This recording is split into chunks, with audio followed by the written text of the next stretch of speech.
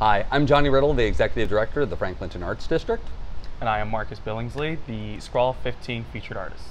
And we're here with Marcus today to talk to him a little bit about his experience with Scrawl over the years, what it's like to paint big, and the impact that it's made on his career as a professional muralist. So Marcus, how did you first become involved with Scrawl?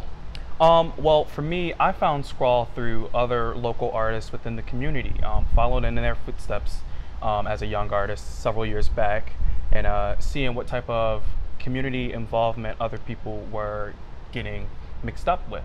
That led me to Scrawl and the beautiful opportunity to paint in this lovely community. Awesome. Now, was that your first time painting big like this? It was one of my first several times. I have painted big, several things big around that time. But I will attribute Scrawl 2019 to one of my first public art murals. Okay. And what was the piece that you created for 2019? The piece I created for 2019 was sort of a self-portrait I did of myself, a dual self-portrait of my face and a skull, and it was just loosely based on duality and kind of some of the struggles people have to deal with, like me, in life, where things aren't always certain. Now, as a Scrawl 15 featured artist, you will also be creating a mobile mural this year. Yes. And I know a lot of artists go about it differently. Some completely plan everything out, some fly by the seat of the pants. What is your process? I usually think in color first. You know, how I engage my audience first is through emotion, and the quickest way to invoke emotion with your audience is through color. So a lot of times I think in color, and that's just about what I have right now. I've got colors thought down. All right, well, you have a little over 2 weeks Yeah. to pull together the design, but we know that you're going to come up with something just absolutely amazing. Yeah.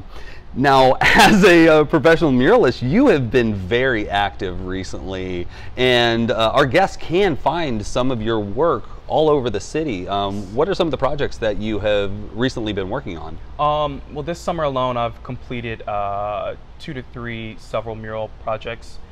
2 of them have been collaborations with other fantastic artists within the city, which I am grateful to even have the opportunity to work with some of these great people. Just completed a mural for Deliver Black Dreams and Maroon Arts Group in collaboration with the Greater Columbus Arts Council. That's on the west side, Wilson Road, with another great artist, Shelby Harris. Gotta love those cicadas.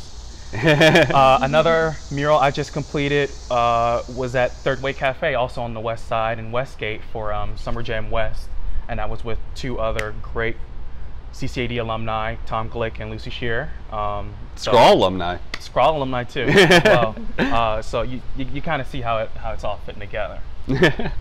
That's wonderful, and we're really excited to have a lot of those artists here at Scrawl this year. Excited to have you come back, be the featured artist, and there's a couple other elements about being the featured artist that we're going to talk about in our next video. So thank you so much. Thank you. Make sure you stay tuned for the next part in our conversation with Marcus Billingsley.